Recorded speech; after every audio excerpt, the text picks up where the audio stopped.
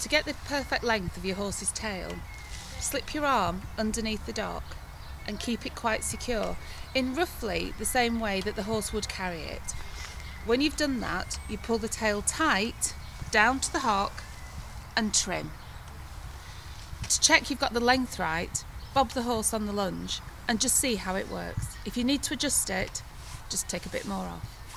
We like to use thinning scissors to remove the bulk of the hair, because with a tail like Tilly has, by pulling it could cause quite a lot of pain.